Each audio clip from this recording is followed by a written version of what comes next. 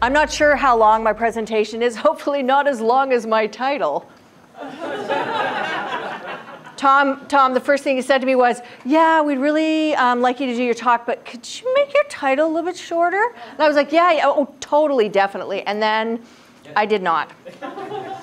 And then I saw Avery and Lynn were doing a talk first thing this morning that was you know, involving your client in your process. And I was like, oh, good title.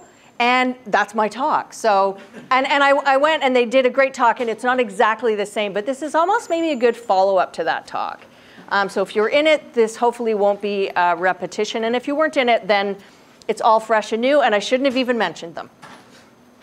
I'll first just tell you a little bit about myself. Jem, one of my colleagues in my company, is in the audience. So routinely, Jem has to jump in and back me up because I don't usually talk much about who we are and what we do. However, there's my email. Please email me after, or if you have any questions or want to do any follow-up. That's my Twitters, if you're doing the Twitters. So I've been working in media for most of my career, but working specifically in digital media since about 2000. From a traditional media background at first, and then getting more and more into digital media management. I used to do more front-end coding back when we still used tables and stuff, so I love email newsletters.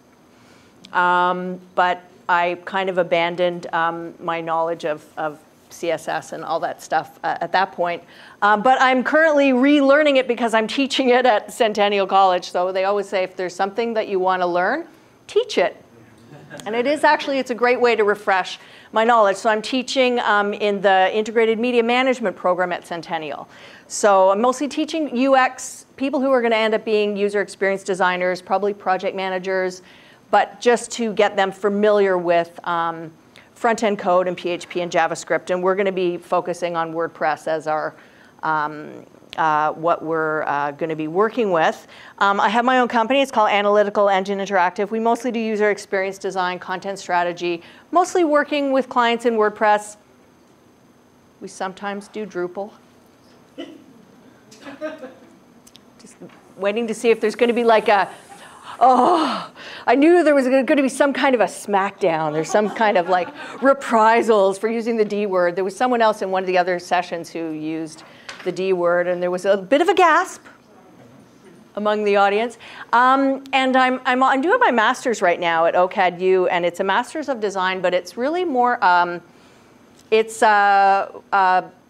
we're looking at design thinking. So that's sort of the approach that I'm taking to this talk, is looking at design, some of the methodologies and the process that we use through a kind of a design thinking lens. So looking at design as problem solving, or even sort of problem finding.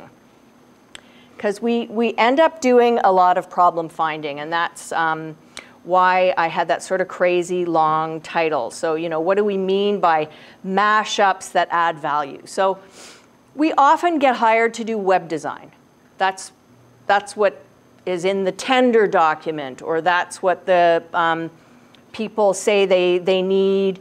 And if we're really lucky, our clients will actually go a little bit further, and they'll describe a little bit the problem that they're having. I've never been asked to do user experience design. Like, I've never had one single person say, we're looking for user experience design, which is actually what we call what we do. But so usually our beginning of our process is to sort of problem find and make sure that we're solving the right problem, because often what web design really means is business process design. Sometimes it's more their digital business strategy overall that they're struggling with. Often what they're really looking for is content strategy, and usually marketing strategy as well, because most businesses and sort of average people who don't work in our field, their websites are primarily marketing tools for them. So I don't say this to point to say that, you know, our clients are all idiots or something. Not at all. It's just that we don't share a language. Usually we don't use the same words. We really always want to find out what really is their need, what really is the problem that we're solving.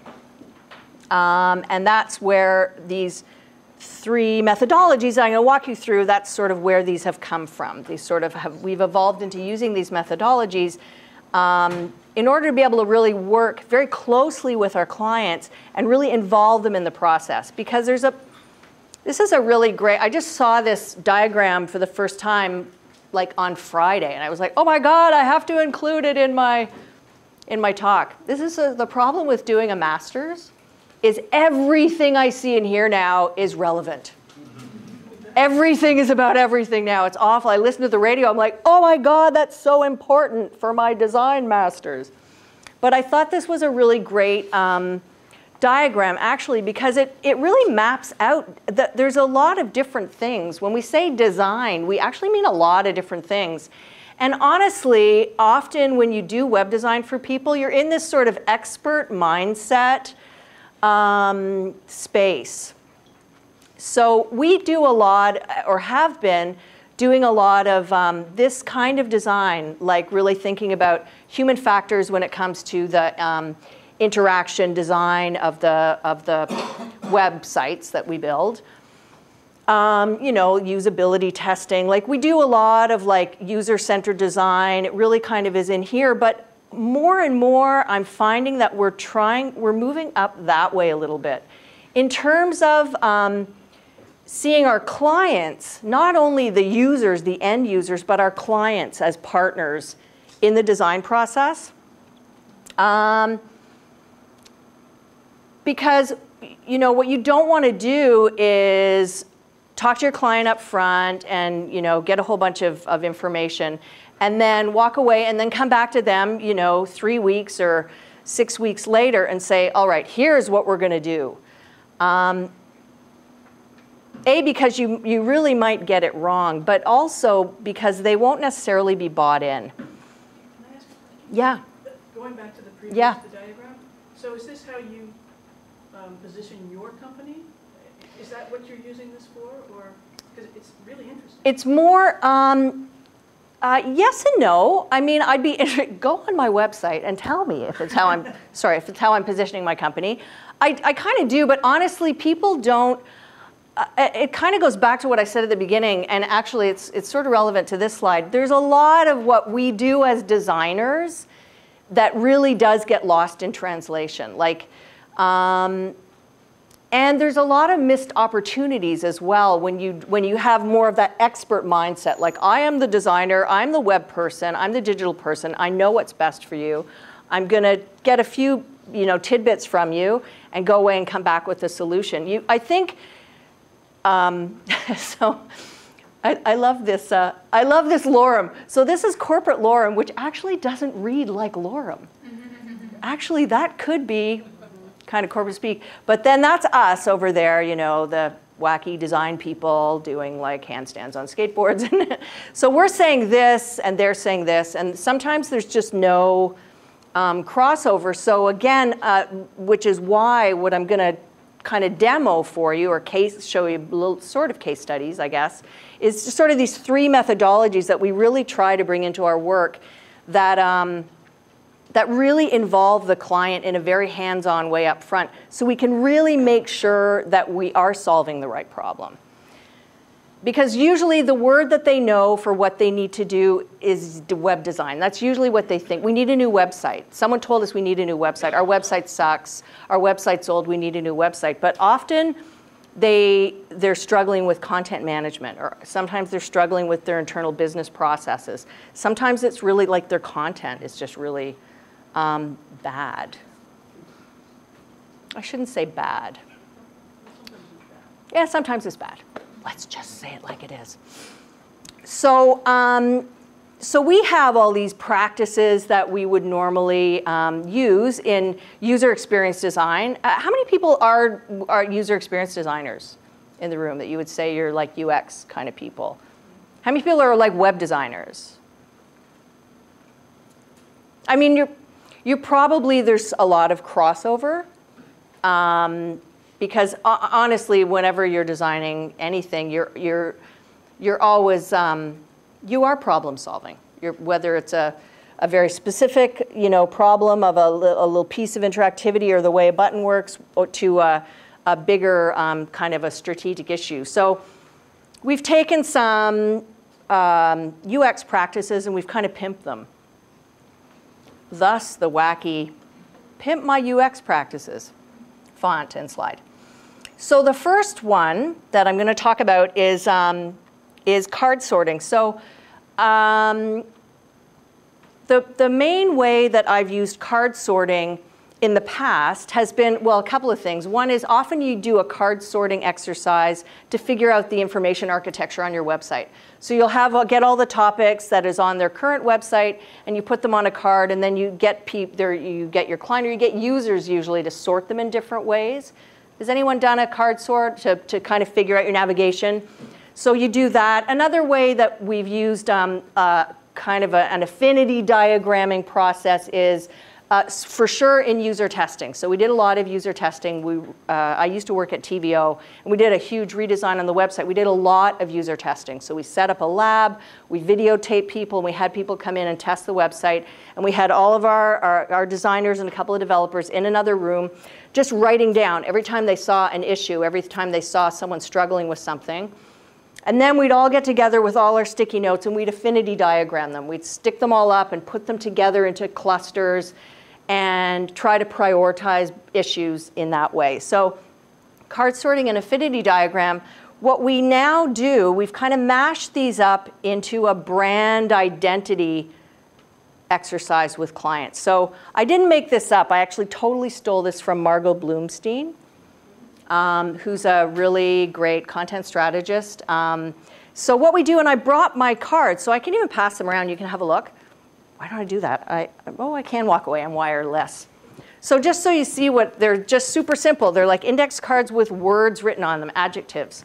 So I give this stack of cards to the client. And sometimes it's one person, and sometimes it's a whole team. And we spread them all out on the table. And I just tell them, OK, sort these words into groups. So they sort the words into groups. And then I'll say, OK, pick the word in that group that's like the leader of the group. And they pick the leader of the group. And then usually what I do is I hide all the other cards and just have the leader cards. And then I say, OK, tell me, of all these now subset, these words that we've gotten down on the table, which one describes who you are right now as a business, as a brand, but usually, often we're just working with small business people. So it's like as a business. And then who do you want to be? And who are you absolutely not? So these become really, really useful for design. I mean, just for knowing what is going to be the look and feel and the character of the content, the character of the brand. It's super helpful for us for like a messaging architecture. But it's an amazingly valuable exercise to go through with a client. It's like the best 60 minutes I usually spend with the client. Did you have a question? Yeah, well, this is a great idea. Do you find that your customers react to this in the way they want to be seen or the way they actually are seen? Well, they get to say both. So usually it's coming from the inside. So it usually ends up being, here's who we are. And they usually know where they have, well, they don't always. But you sort of take it as it is. Because even if you don't agree, it's very interesting to see. Like what comes out of this for me is the outcome is important.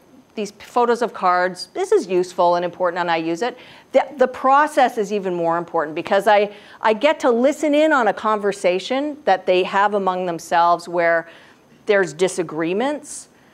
Sometimes they don't even define the same words in the same way. It's quite interesting as a designer, like an ethnographic from a kind of a social science perspective to listen in on the conversation. And sometimes even if it's just a single client, it's really interesting to see how they think about their business and how they think about their brand.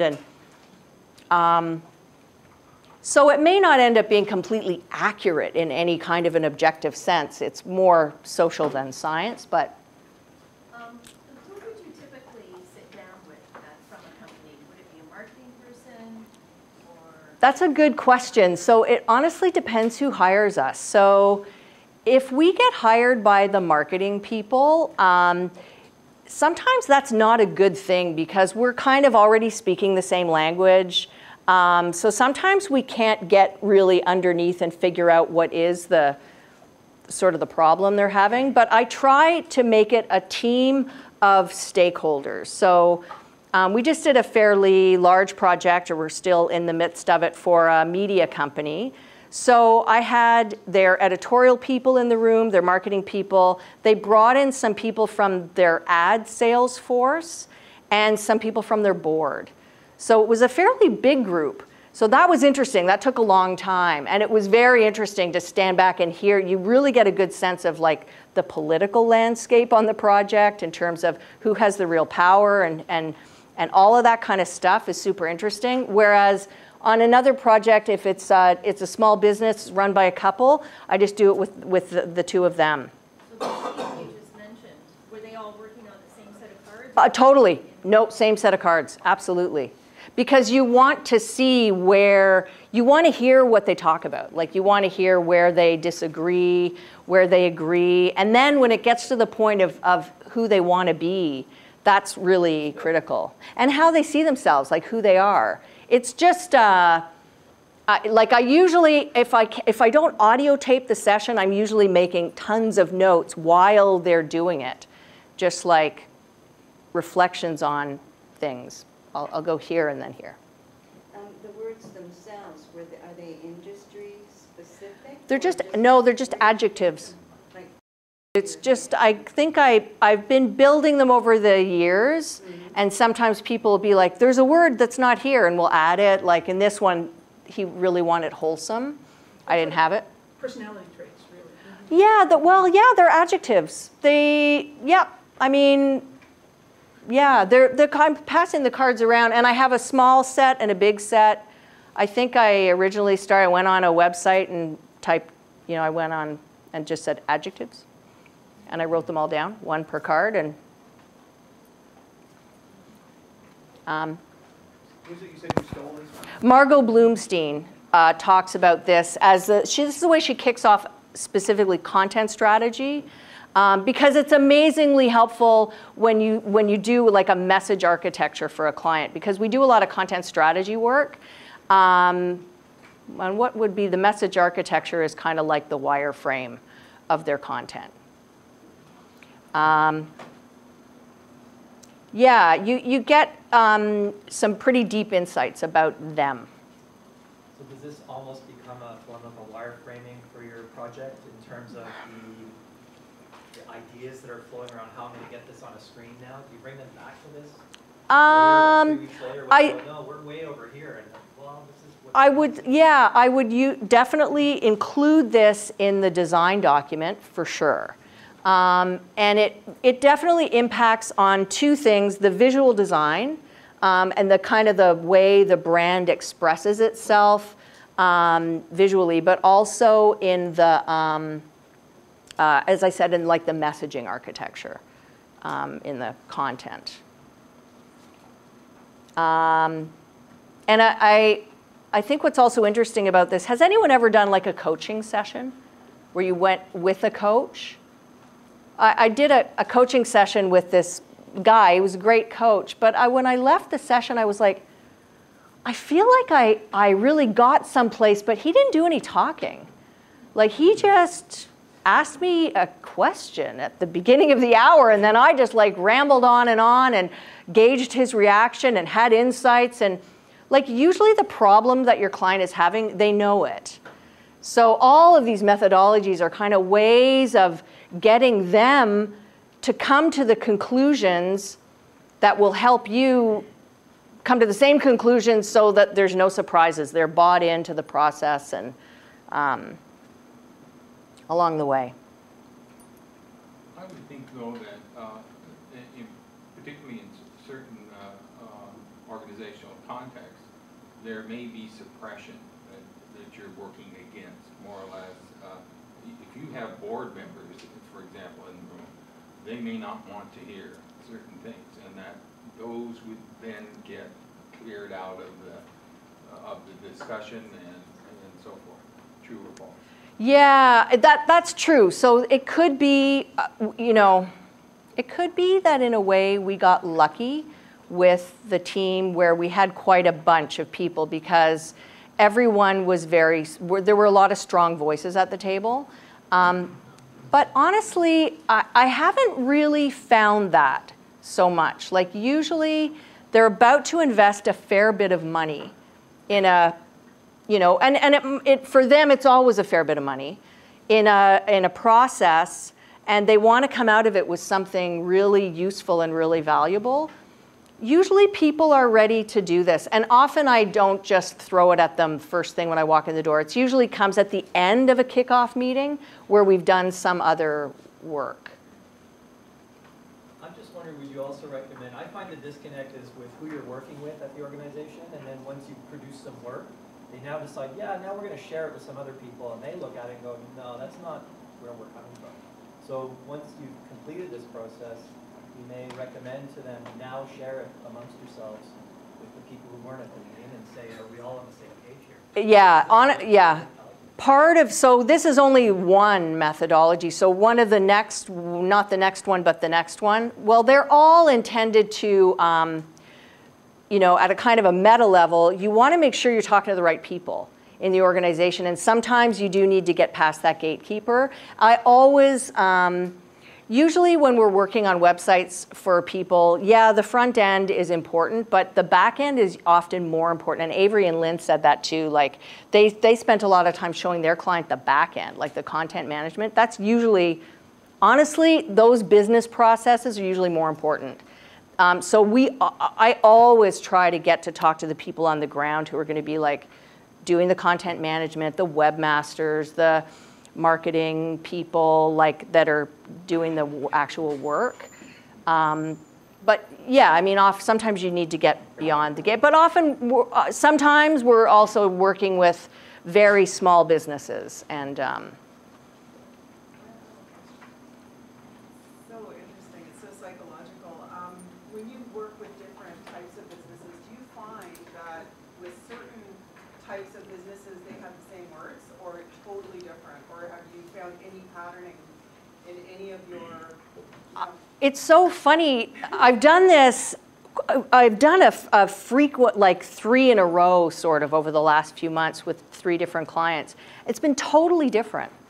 Totally, like it's so personal, especially when it's a small business, like if it's a couple and they've been running this business for 15 years and it's like their child. I did one with another gentleman, and a lot of it was wrapped up in lifestyle issues for him. So yeah, he knows he needs a website, but he doesn't want to be a slave to his website. And that really came through in the card sort. Like, this might be his. I'm not sure whose this is. But yeah, it's pretty kind of deep stuff. But it's, it develops a relationship of trust, which is really important. And it's more generative, like it's more of a participatory process. So you get buy-in, you get people bought into your process if you can get them to have the insights. You know, you don't want to go away and have all these insights and then come back and like throw it at them. I'm gonna move on to the next one. I'm just cognizant of the time. And we have 2 more fabulous mashups to talk about. So the other one is that we use quite a bit now is scenario planning. So scenario planning is actually like a forecasting tool.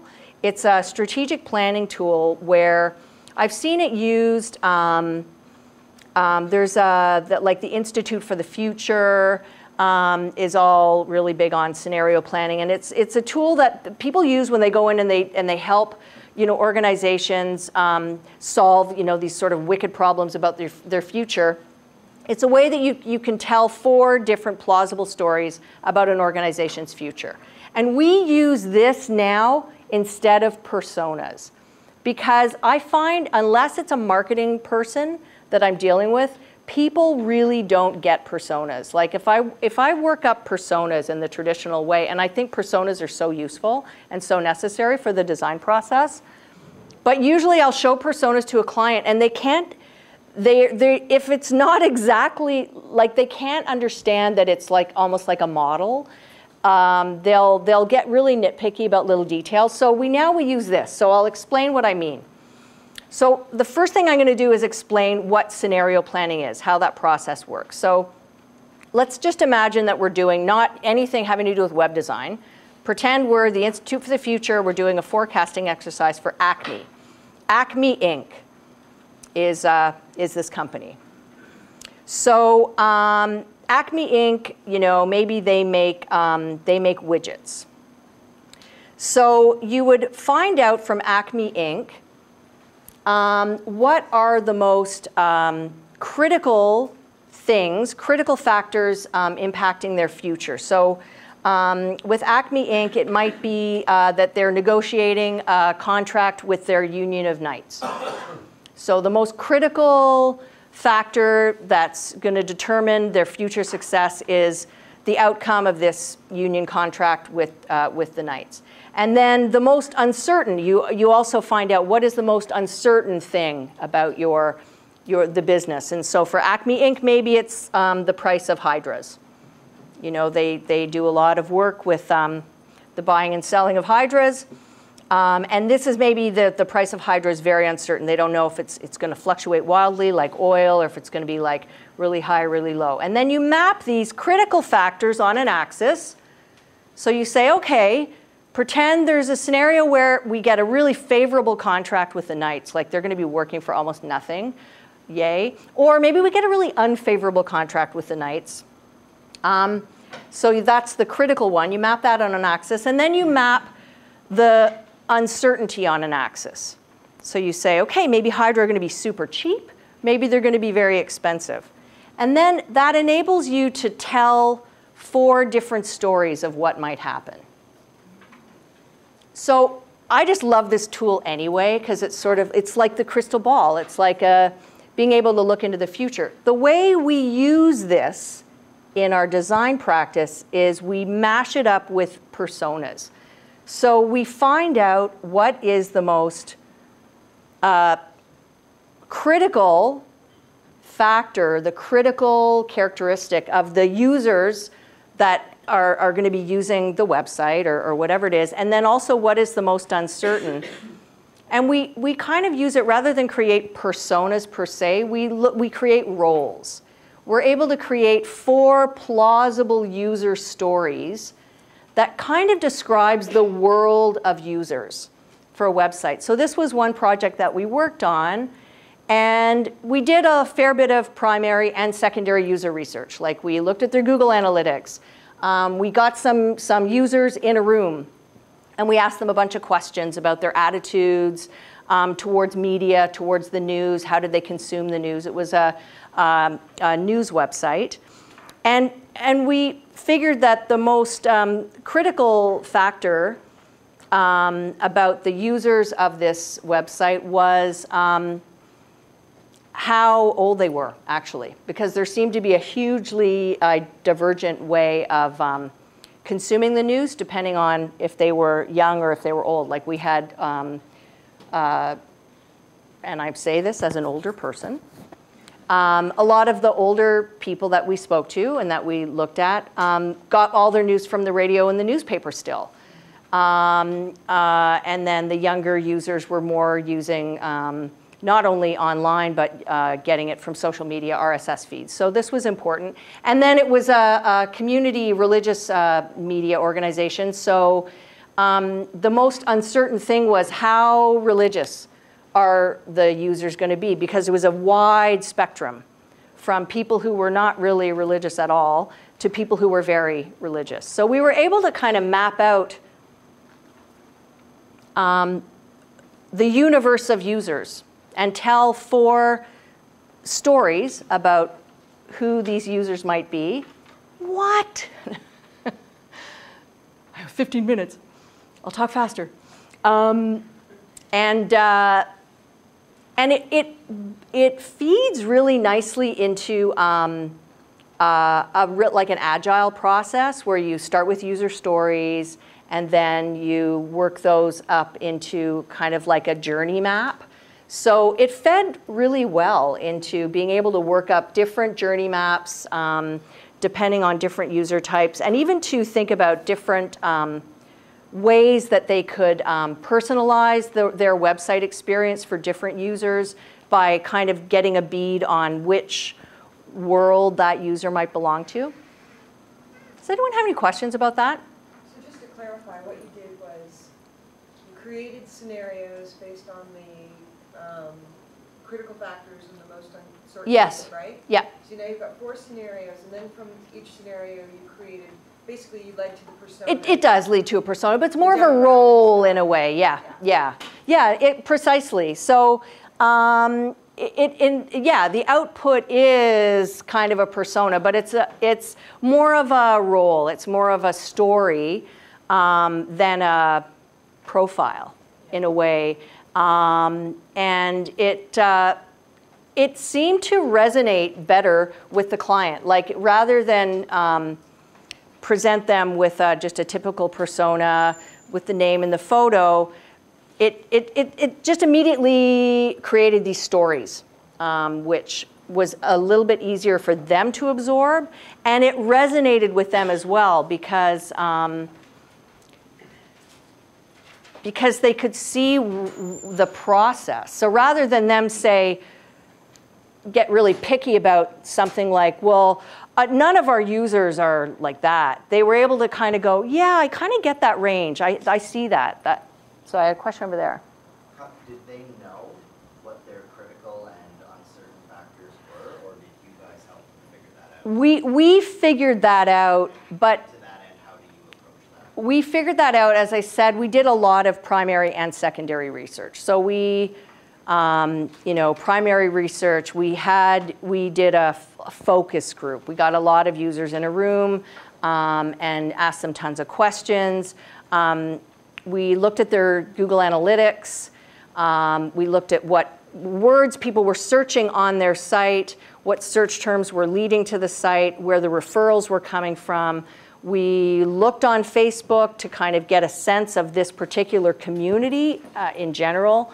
And that's kind of what flowed out of it for us, was figuring out those critical and uncertain. But we could have done it with the client. We could have involved, and they immediately said, yeah, that makes sense to us.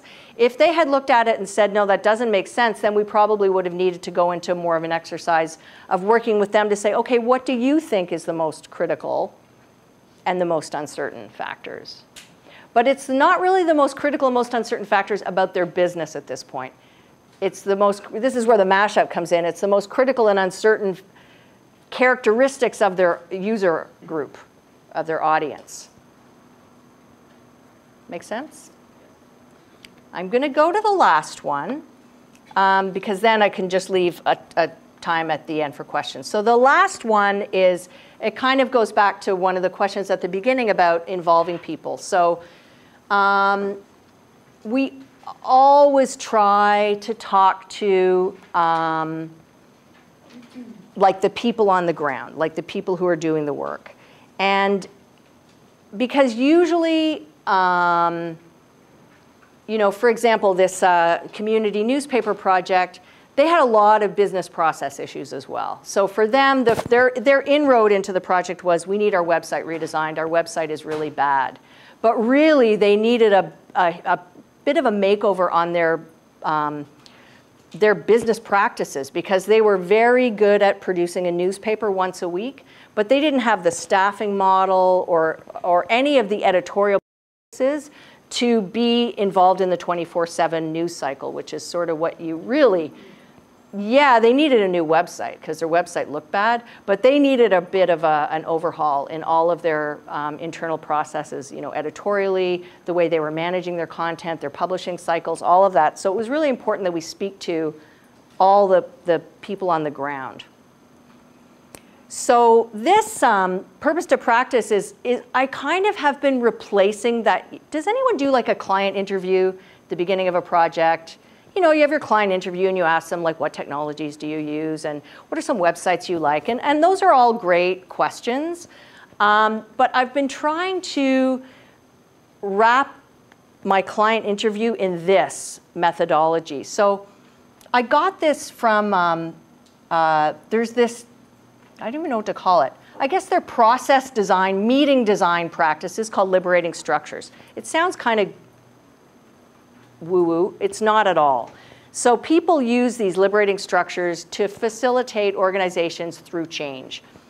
They're used a lot in the healthcare industry when, you know, when they're trying to figure out, you know, how do we get people in the aftermath of SARS, how do we get people in hospitals to wash their hands?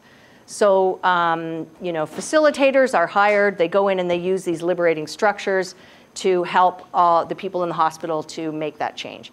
So purpose to practice, I didn't make it up. It is a liberating structure. I totally invite you to go look on the website. They're kind of meeting design processes, but I kind of have put this around my client interview now. So I always start with their purpose.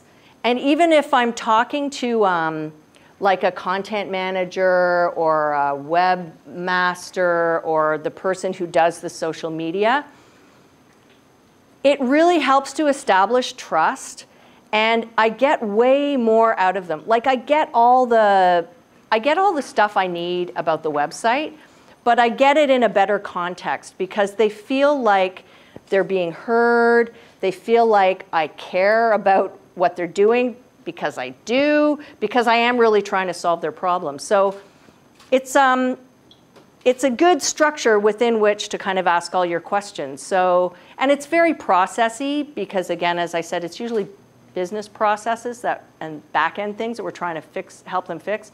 So ask them their purpose. Why is the work that you do important to you and the larger community that you serve? Often I'll ask them in that area, in that first upfront time, tell me a story about the last time you were really happy with the work that you did. And what's super interesting, and what I never get when I talk to the marketing people or the managers, the people on the ground always talk about collaboration. They always talk about, you know, I did some of my best work when we got to work on that project with that other department. And sometimes you'll never hear that if you only talk to the managers. They're all about like keeping things in their own silo. And so this is a really great way to really see like what's really going on in the organization. Then I ask them principles. What rules do you have to obey in pursuit of your purpose? So they'll tell me all their processy stuff in there. Who has to be included for you to achieve your purpose? So who do you work with? Who are your coworkers? What's part of that process? How do you organize? How are things organized to sort of distribute control? And then the actual practices. So this has just been a really great structure. Like I sort of have popped all my sort of client interview questions inside this structure, and I've gotten some very good results from people. Why does your arrow continue from 5 back to 1 again? Well, sometimes you kind of keep going around. Like sometimes you get to the end and they'll have insights. And they'll say, well, actually, you know what? I didn't really, it's like that coaching thing. It's like just by letting them talk and asking them the right questions, sometimes they get to the end and you're saying, so how are you going to do? How could you be doing what you do differently? Then they'll go, yeah, you know what? Actually, I think I probably should be doing this. And they'll talk it through and they'll kind of tell you everything that you need to know. So really, by mashing up all of these different methodologies with our sort of standard UX design practice, we're more participatory, we're more human-centered, and this is again that sort of that coaching thing. When you kind of let your clients have all the insights, when they're having all these insights all along, they're you get buy-in, you generate trust, but it's actually way easier to solve the real problem, which just means better outcomes for everybody. So I think we have a bit of time for questions. 5? Okay. The card sorting, at what stage would you typically put that process in? Is it something you could do in the discovery or Yes. a little later? All of these are discovery activities. Yeah, absolutely. And the card sort I would usually do, if not at the end of the kickoff meeting, like the next meeting. Because sometimes the kickoff meeting isn't really a kickoff. Sometimes it's like just kind of getting to know, you know. So often what I would do is I would structure the kickoff meeting in that purpose to practice kind of a model, and then do the card sort at the end of that meeting or in the next meeting. Yes? How much time do these type of, I guess, thought modeling processes take with your clients? I mean, the purpose to practice is like the interview. So I would usually try to interview important stakeholders for about an hour. Sometimes I can do it on the phone. I prefer to be sitting beside them, then they can show me stuff, but sometimes that's not possible.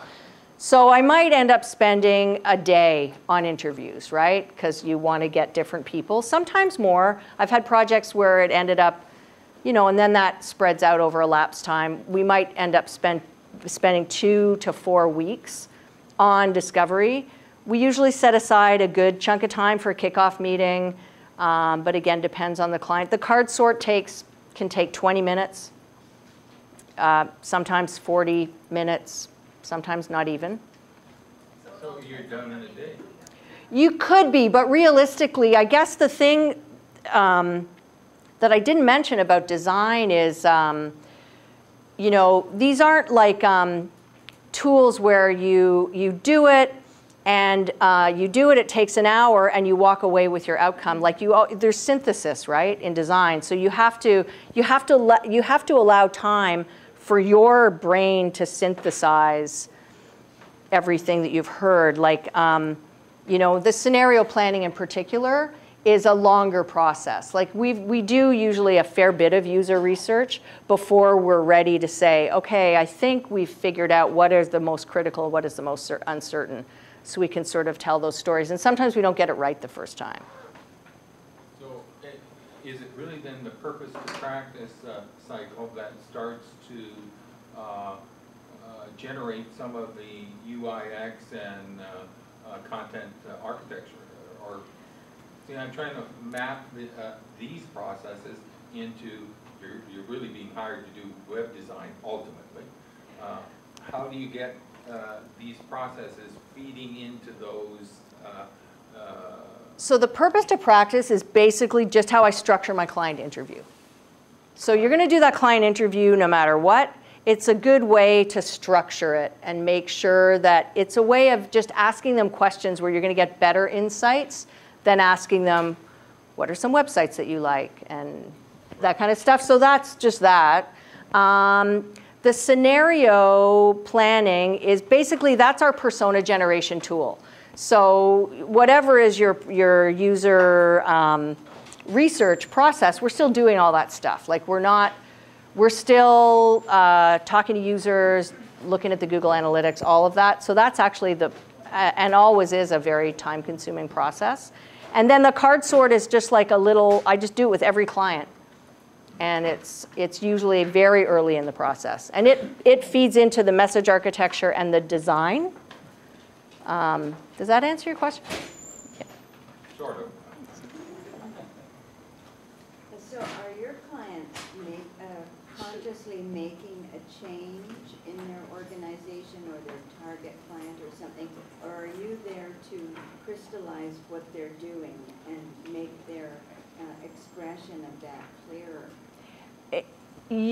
Often, yes, to the second thing. So as you know, usually what they say is, we want to redesign our website. But it's usually more than that. It's usually something about it, because their website, a website's not a brochure, right? Like a website for most people, it's their business. It's their digital business. I mean, it's as important as, you know, if I'm in a restaurant, as all the processes around taking orders and fulfilling those orders and, you know, making sure that the waiters and waitresses don't like crash into each other. Like there's, for most businesses, their website is it's a lead generation tool. It's it can be where people actually buy the stuff that they make. So it's usually more about their business. There's usually some problem there that they need solving.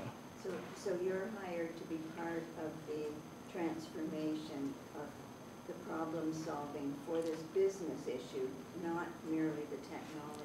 Is that what you're saying? Yeah, sometimes they don't know that. I'd say most of the time. Most of the time they don't know it. Yeah.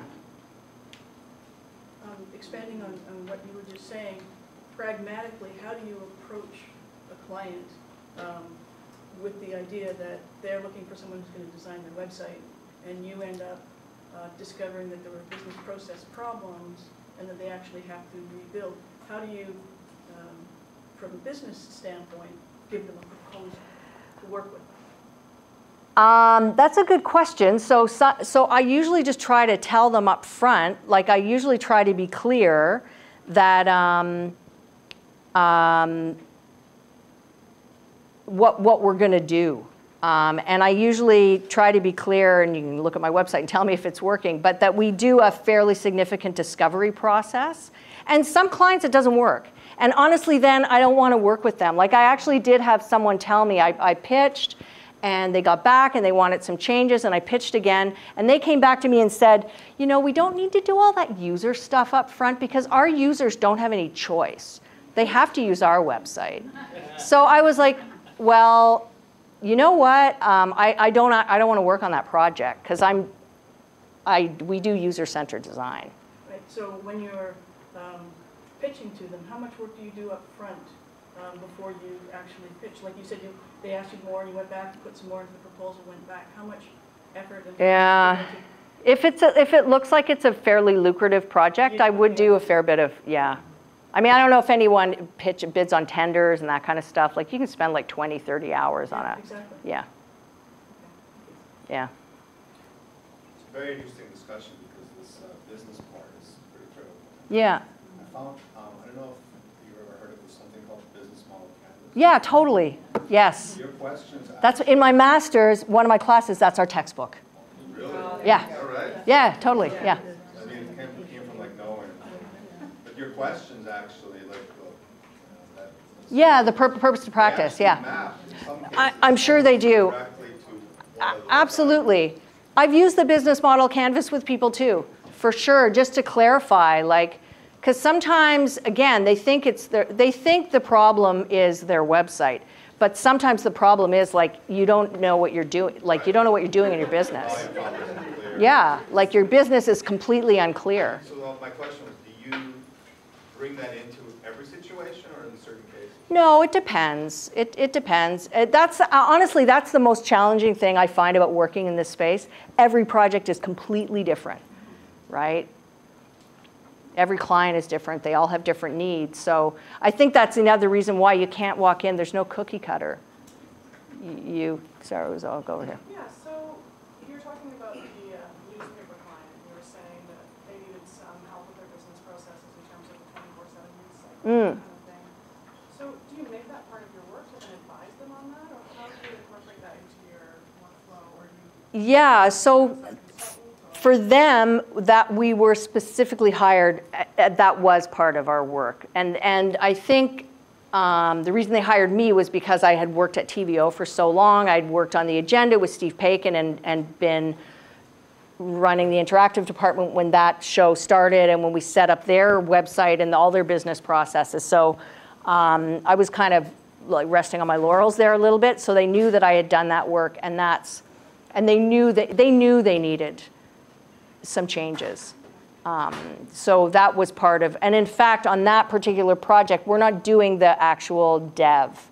our work stops at sort of the wireframes and the design. So we're working with the developers, but my company's not doing it. So it's kind of perfect because I can make up all kinds of stuff. I wouldn't do that to someone. So these, to implement these processes, I guess, would vary time-wise per client.